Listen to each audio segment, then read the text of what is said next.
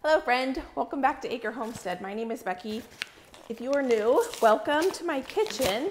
Today we're going to make two things I've never made before. Well, I shouldn't say that. I have attempted to make this one other time and I was probably 12 and I am in my 30s now, so it's been a while. We are going to attempt to make some homemade bagels. I found a recipe online that has really good reviews. I'll link it down below. While this dough is rising, we are going to go downstairs and start taking care of some of the black beans that came out of the garden and take care of the potatoes. So we have a project to do while the dough rises. So I just put in 1.5 cups of water, and now I'm gonna put 2 3/4 teaspoons of active dry yeast. And I have a 1/2 teaspoon here, so I need to think about this. That's 1, that's 2 teaspoons. And then we're gonna come up after we do our projects downstairs, we're gonna weigh our potatoes, and we are going to see how many potatoes we grew last year or this year in the garden. And then once we do that and take care of the black beans, we're gonna see how many black beans we got this year as well. I need to measure out 1 tablespoon of brown sugar. Then we'll come up, we'll bake these bagels, and we are gonna make some apple fritters for dessert. So we're gonna make some bagel sandwiches for dinner tonight with these bagels, as long as they turn out well. And then we'll have enough for breakfast for the rest of the week. So then I just added my sugar, my yeast, my water. I'm gonna let that sit for a minute, and then we will add our flour. Bread flour is something I now keep it in my kitchen all the time. I never used to keep this on hand. And with all the bread baking I've been doing and recipe testing and all that stuff, I have noticed that bread flour really does make a big difference when making breads. Hence bread flour. Bread flour has more gluten in it than all-purpose flour. And this recipe does call for bread flour. Now we need 4 cups of bread flour, or 520 grams of bread flour. So I'm gonna go ahead and weigh/measure out my bread flour. I've got my bowl on a scale here. That right there is exactly 520 grams. I'm gonna start whisking this together, and then I'm gonna knead it by hand. It says it's gonna be a pretty stiff dough. I'm glad I decided to weigh this out instead of measure it, because I would have used about a 1/2 cup more flour if I had used my measuring cup than used the scale. I don't usually pull the scale out, but lately I've been trying to do it more because I know you're gonna get a better product. Now, the last time I made these, I remember I was going through my mom's cookbook. I was bored one day. I'm gonna put a little bit of flour on my hands. And I remember looking at this one cookbook, and it had a recipe for bagels. And I remember thinking, you can make bagels at home? I wanna try that. And that was probably one of the ways I got into cooking. And so I attempted to make them, and they turned out horrible. They were dense and rubbery and not good. We ate them, but they were not good. They were not pillowy and chewy and what you think of. And I'm sure I didn't use bread flour. I'm sure I used all-purpose flour, because I probably just used whatever my mom had on hand. So we're going to give it another attempt today and see if we can do any better. It says we need to knead this until this dough becomes elasticy, about 7 to 10 minutes. And it says this dough is gonna be pretty stiff, and not to use a mixer, but I think this dough is not super stiff. I probably could have used my mixer. I don't want to work in too much flour. Do you all have any recipes that were something you tried to make and you thought, you can't make that at home, you've got to buy that at the store? Bagels were probably one of my first ones. I think that is about perfect. It's nice and soft and bouncy. So we're gonna put this back in our bowl. I'm gonna put a little bit of oil on the tops just so it doesn't dry out. And then I have a warm towel, a warm damp towel. And we're gonna cover this and let this rise for 1.5 hours. While that's rising, we're gonna head downstairs, shell the black beans, and weigh the potatoes. I just grabbed some big bowls because I think we're gonna need these for the black beans. This here is the black bean harvest. Around it is the potato harvest. We've already eaten a lot of potatoes, and we've already turned the potatoes into gnocchi. So this is not representative of all the potatoes that were harvested this year, but it is a good representation. Probably we're missing about 30 pounds. So I need to go through and still check to see if there's any of the potatoes that I need to put into a pile that need to be eaten first, and then ones that I'm going to stick in some longer term storage. And then here, the black beans we're going to process in just a minute. Here I have some crates that I used last year, and this is what I'm going to put the potatoes in. I think what I should do is get a weight and figure out how much a crate weighs, and then I'm going to fill it, and then we'll weigh the crate. All right, the crate is 4 pounds. So now I'm just going to start filling it with the russet potatoes that are beautiful.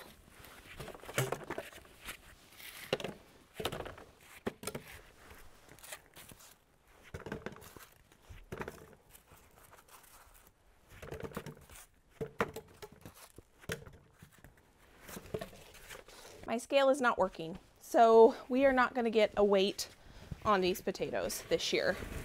That's fine. I'm not worried about it. Let's just get these potatoes taken care of and start working on the black beans then. My goal was to weigh these potatoes today, but I just didn't have it in me to try to get this scale to work. I probably fiddled with it for 10 minutes, and then I said, you know what? It's okay if I don't get a weight on these potatoes this year, because we've already used quite a few of them, and I wouldn't have an accurate weight anyway. And so I probably could have, gone and got new batteries or something, but the more important thing on this day was to manage these potatoes and get them into these crates and to get the black beans taken care of, because this week I'm going to be harvesting all the onions and I'm going to bring them in down here to cure as well. And I didn't want to bring the onions in until I managed these potatoes. So that's what I decided was more important than trying to get a weight on these potatoes. Now I have got a couple different size potatoes here that I want to organize into different containers. So in this first box, I'm putting the really large russet potatoes, and I'm going to use those for baking potatoes. And then in this second box here, I am putting kind of like the medium-sized potatoes, and in the large crate, the wooden crate, I am putting my smaller potatoes. I didn't have enough wooden crates to put all these potatoes in, so I'm using some cardboard boxes that I had, and I don't fill them all the way full because I want to be able to come down here throughout the fall and winter and kind of manage these potatoes and see if there's soft ones that need to be used up, and I can grab those ones first. If I stack them too high, then what can happen is one toward the bottom or one that I don't see can go bad, and then I don't notice it because it's buried, and it can make a bunch of them go bad, and I don't want that. So that's why I went ahead and used some cardboard boxes. Now I did go through the potatoes and I left the ones on these cardboard boxes that need to be used up first. So all the potatoes going into this bowl, I know these are ones that I'm going to grab first, and I already have plans for these potatoes. This week I am doing a week of crock pot meals again, and 3 out of the 5 used potatoes. So I'm going to be using these. That's one thing, is when you grow a garden, you learn to menu plan based on what you have instead of recipes you want to try. And so it definitely makes you become a little bit more creative in the kitchen, because you got to try to deal with the produce that needs to be used up right away. Now I'm going to get these black beans. These are dried. Both the potatoes and black beans have been sitting down here for about 2.5 weeks with a fan on them so that they can dry out totally and they will be ready for storage. Now these black beans, once I shell them, I will be canning them, but they could stay dried like this for years to come. I have some black beans that I had harvested from my last garden that are still perfectly dry, and I could eat them, but I've been saving them for seed just in case since 2021. So it's pretty incredible that black beans can preserve themselves basically, and they can be shelf stable for years to come with no other effort other than making sure they dry out properly. Now, why would I go through the effort of learning how to grow potatoes, black beans, and making homemade bagels when I could go to the store just as easily and buy a 20-pound bag of potatoes or black beans or a 6-pack of bagels? Well, it kind of comes down to the fact that I feel empowered when I learn these skills. I remember, like I was telling you, when I was 12, I was blown away that you could actually make bagels at home.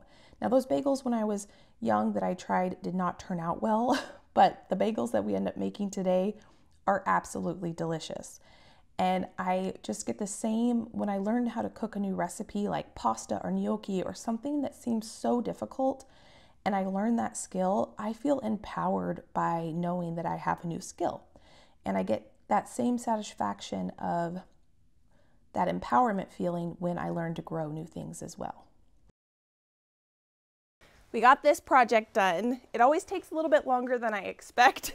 So in this box, we have these 2 boxes, we have large russet potatoes. These 2 boxes, we have medium russet potatoes. This bowl are the potatoes that need to be eaten in the next few weeks. So those are my number ones. Well, not number ones in that they are number one, just number one in line on the menu. And then down here, we have our red large potatoes. I'm guessing that's probably 100-ish pounds of potatoes plus what we've already eaten, what I've already made into gnocchi. So that's more than enough potatoes for Josh and I for the year. I don't think these are gonna last down here longer than 6 months, so we need to be eating them, but I am super happy with the harvest. This took me longer than I expected. I've got my black beans, I'm gonna bring those upstairs, but I think we can shape our bagels now, because I think it's probably been time for them to be shaped. This is my 30-quart stainless steel bowl filled with black beans. That is pretty incredible. So I'm gonna set this aside because I think our I think our bagels are ready to be, yes, they have doubled in size. I'm gonna wash my hands and we're gonna shape these bagels. So it says we need to lightly flour our surface, pull the dough out of the bowl. It's beautiful dough. I love the feel of dough. I don't know about you, but I just love it. And it says, when the dough is ready, punch the dough down, release the air bubbles, divide the dough into 8 equal pieces. Do not need to weigh it, just eyeball it. Okay. This dough is really nice, friend. Okay, so how I'm gonna do this, I'm gonna cut it in half. I did not clean the counter. I knew that we were gonna be, working with it again. So I figured I would go ahead and get the counter clean when we were all done. That's 8, right? 1, 2, 3, 4, 5, 6, 7, 8. And then we need to shape these. So what I'm gonna do to shape them is I'm gonna shape them how I usually shape my rolls. I don't need a ton of flour for this. I take my thumb and my pinky and I push down using the side of my hand and I twist it. I pull, I get a piece of the dough and I pull it and I roll it into a circle, and that way I can get a nice ball and all of the gluten strands are in one piece, which is what you want. Now I have just watched videos on this when it comes to actually putting the hole in the bagel. I haven't done this. I think I did it a different way when I was younger and I attempted these.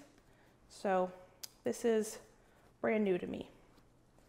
So folding the dough in on itself. This one's a little bit bigger, I can already tell. She said in the recipe, I don't need to measure or weigh out. I think I'm gonna stick these on my lightly floured surface on the outside around here just so that they don't stick to each other or to the counter. So I'm gonna finish this process and get all these done. The other way I have seen how to shape the bagels is you take your piece of dough, you roll it into a snake, and then you bring those two ends together, and then you have to roll the ends together so that the dough sticks on itself and you get a bagel shape, basically like a donut where you've got the outside dough part and a hole in the center. Well, just from like watching videos and looking and seeing how that's done, I think that takes quite a bit more skill than the way I'm going to do it, because if you don't completely get the two ends to seal together, then what can happen is when you put the bagels in the water to boil, then that can come undone and then you get basically like a breadstick instead of a bagel shape. So here I am just taking a couple pieces of dough on the bagels that I felt like were way too big, and I'm trying to evenly distribute the dough just so that they bake evenly in the oven and they're all the same size. So now we're going to go ahead and put the holes in this dough. I just grabbed a cookie sheet with a piece of parchment paper on it, and now we have all of our dough into balls. We are going to put the holes into it. So I think what you do is you take your thumb and forefinger, or middle finger. I think that's working. I think I need to get a little flour on my hands.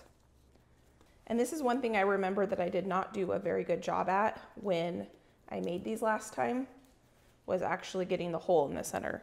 So if you have a really good ball, I think that's the key, to have a really good ball, have it nice and tight at the bottom. Take your thumb and middle finger, push them through the center, meet in the middle, and then just kind of push it out a little bit.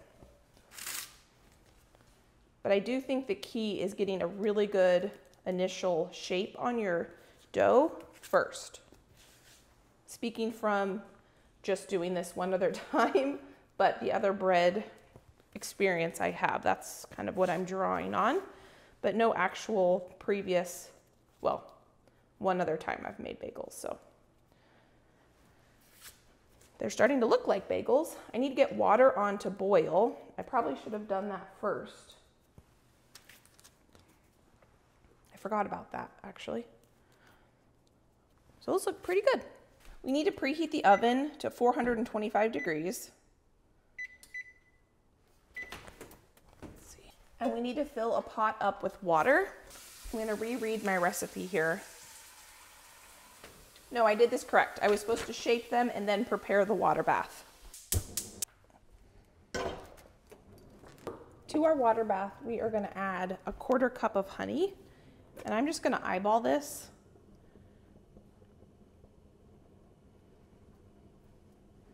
That looks like about a 1/4 cup to me.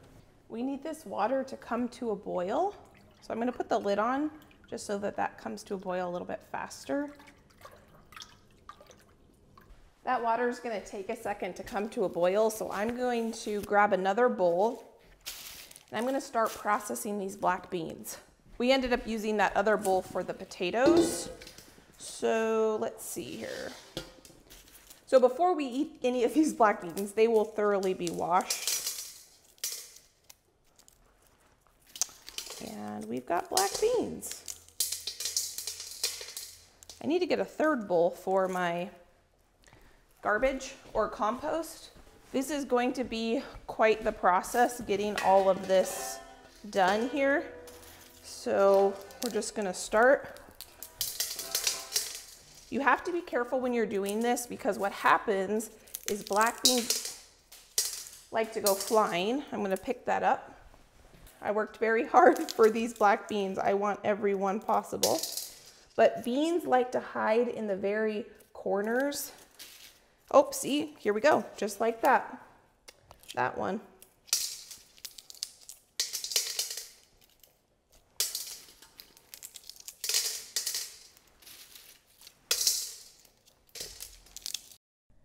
Now, just because I learn how to do a new skill and I get that confidence and that empowerment feeling, it does not mean that I then have to make that or grow that thing from here on out.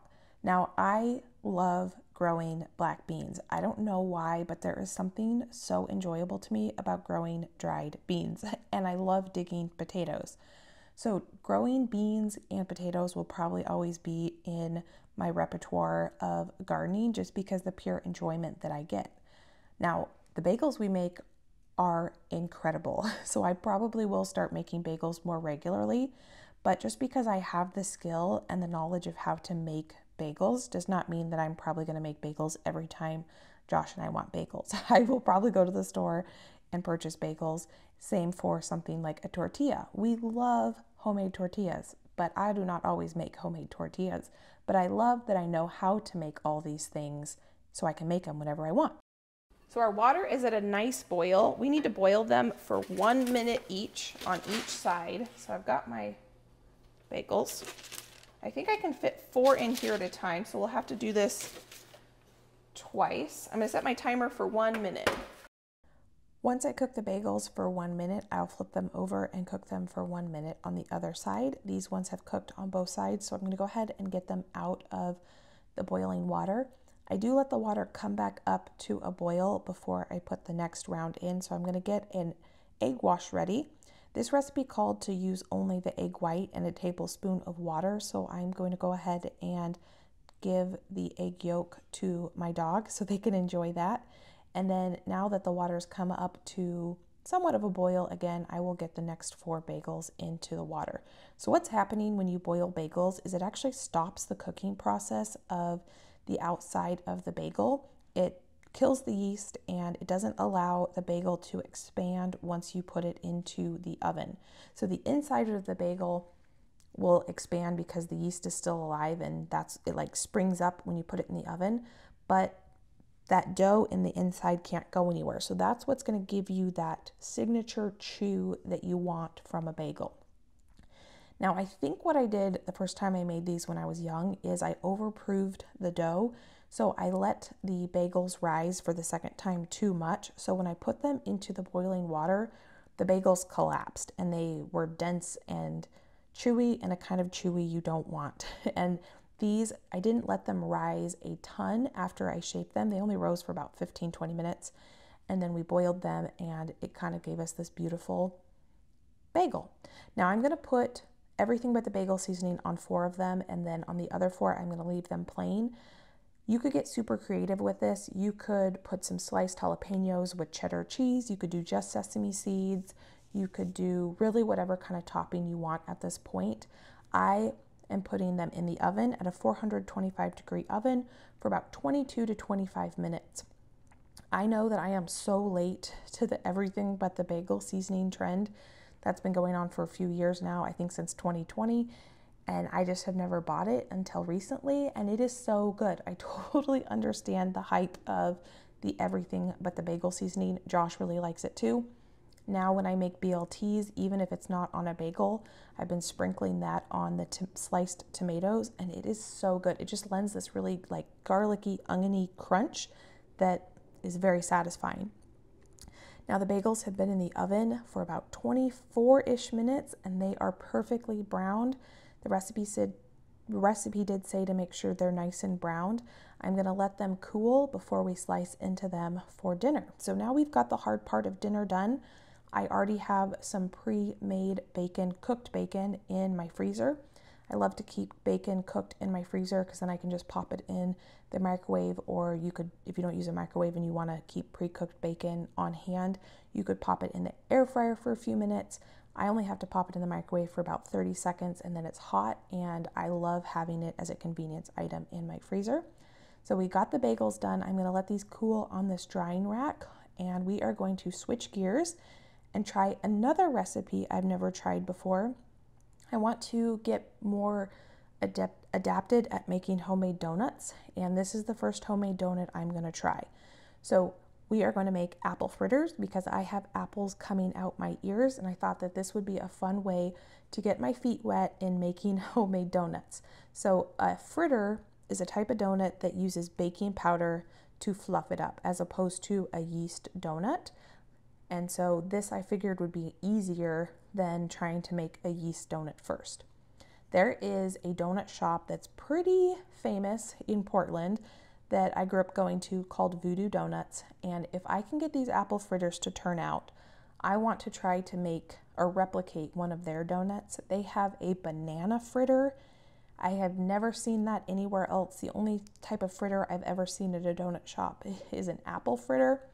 And their banana fritters, they're called Voodoo Donuts. Their banana fritters have chocolate on the top and peanut butter on the top, and they are so good. So I'm going to try my hand at apple fritters first. Now these are organic apples from my orchard, and some of them do have bug damage, so I do end up grabbing a third apple because one of them was pretty buggy and I didn't think that I was going to get enough apple between these two apples once I took the bug damage off.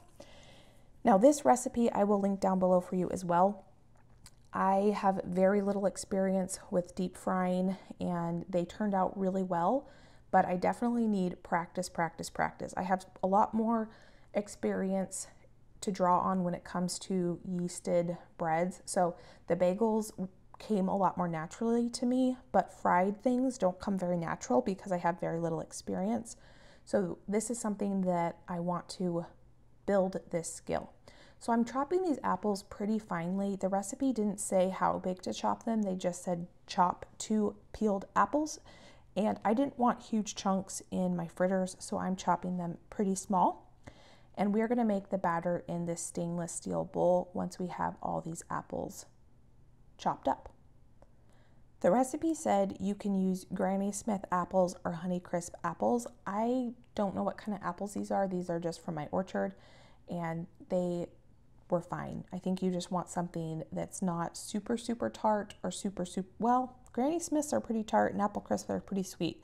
So my guess is you could use whatever kind of apple you have on hand. Now that we've got the apples chopped, we're gonna make the batter. I'm gonna put 1.5 cups of all-purpose flour into this bowl with 1/4 cup of sugar, 2 teaspoons of baking powder, 1/2 teaspoon of salt, 1.5 teaspoons cinnamon, 1/3 cup of milk, 2 eggs, and 3 tablespoons of applesauce, and then some salt. And I'm gonna mix this together. Now, I only had upstairs a very chunky salt. I didn't have a fine salt. I didn't feel like running downstairs again. And that was super delicious. Now I've used all my baking powder. There was something so yummy about biting into a chunky piece of salt with the sweetness of the batter. And that was just something that, you know, happened just because that's the salt I had on hand and I didn't feel like running downstairs. But it's something that I might attempt using in chocolate chip cookies next time I make brown butter chocolate chip cookies. I might consider using that chunky sea salt because I think the crunch and saltiness with the sweet of the brown butter and chocolate cookie would be delicious. So here I am going to grab my enamel covered cast iron shallow pan. I'm not going to deep fry these. I'm going to fry them on each side in kind of a shallow fry. Now this pan is hot because it was in the 425-degree oven from when I was cooking the bagels. So I'm going to get the heat turned on and I'm going to put about 1/2 inch of oil. Now I'm using avocado oil, but you could use canola oil or vegetable oil or whatever kind of non-flavored high heat point oil you have on hand. And the recipe says to cook these at 375 degrees. My candy thermometer is probably not the best way to measure the temperature. So I had it at 325 degrees, but I think I fried these warmer than 325 degrees because I didn't have that much oil in the pan. It was a little difficult, I think, to get a proper reading on the oil. So I probably, next time I do this, should add more oil so that I can get a proper reading on the fritters. So I'm gonna put dollops of the fritter batter into the pan. It just said put dollops. I think what I should have done, and this is what I do with the second round, is I actually take the spoon and I flatten the fritter a little bit because I have a difficult time cooking the fritter all the way through. So I get them flipped over and then I realize they are turning way too brown before the inside is done. So what I ended up doing is turning the oven back on to 350 degrees. I brown the fritter on both sides and then I take the apple fritter and I throw it into the oven to finish cooking. So when I get the second round of fritters into the oil, what I end up doing is flattening out the fritters so they're not quite so thick. And I also turn the oil down a little bit so that I can try to get them cooked all the way through in the oil instead of having to put them in the oven. So here I had a little piece that I thought I would go ahead and give a try, and it is so good. So they don't look like anything special that you would see at a donut shop, But for my first attempt, even though there are some hiccups in the process of making these, the flavor is still fantastic. So here I'm letting them just finish cooking on one side, and then once browned, they will get popped into the oven to finish the cooking process. It takes about probably 10 minutes in the oven for them to get cooked all the way through. I could have just scrapped them and not put them in the oven. They would not have been very enjoyable because they still were pretty doughy in the middle, and putting them in the oven was a great way to kind of salvage them. So here's the next attempt, and I've got the batter, and you can see how I'm flattening out the fritter batter so that it's not so thick. And my idea was that obviously if they're thinner, then they won't take quite as long to cook. So by the time they're browned, they would be cooked all the way through, and this helped a lot.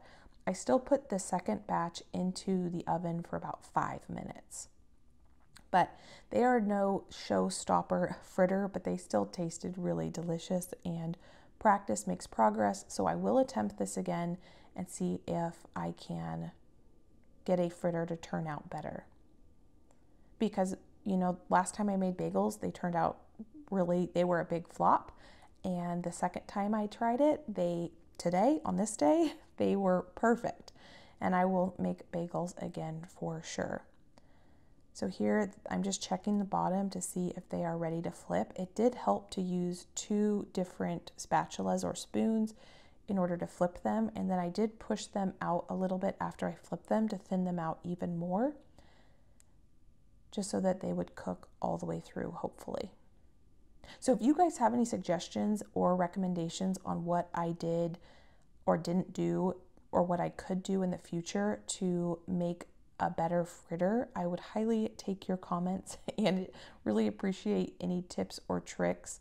I learned so much from you guys in the comment section, and I just really appreciate the fact that you all take a minute to kind of share your knowledge, not only with me, but with everybody else who gets to read the comments down in the comment section. There's so much knowledge that we all can share with each other, and I just really enjoy being able to learn from you all.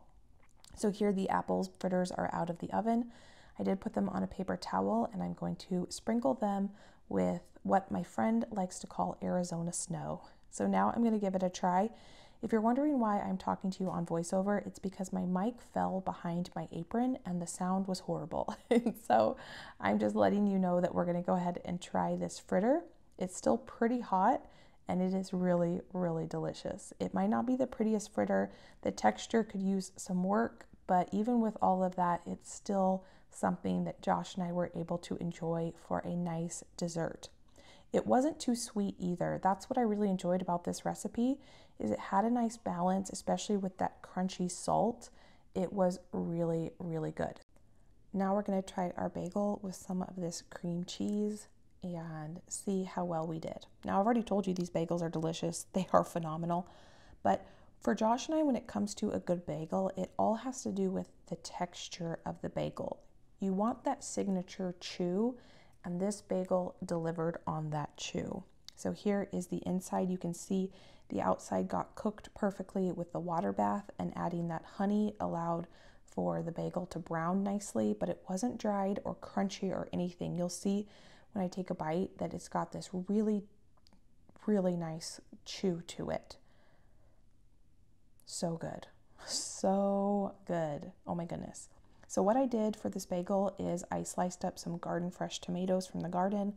I got some bacon cooked up, and we had some lettuce from the garden with just a little bit more of everything but the bagel seasoning. Here you can see what our dinner looked like. It was a delicious, easy dinner, and we still have 6 bagels. We can have more bagel sandwiches for the next few days. I wanted to show you here, this is the black bean harvested. We got over 8 pounds of black beans from one raised bed. I am so happy with the harvest. Thank you so much, friend, for being here as we got all these projects done today. If you enjoyed this, I can pop a couple of my other videos here. You can go enjoy between now and my next upload. Thank you for being here. Thank you for being you, and I can't wait to see you next time.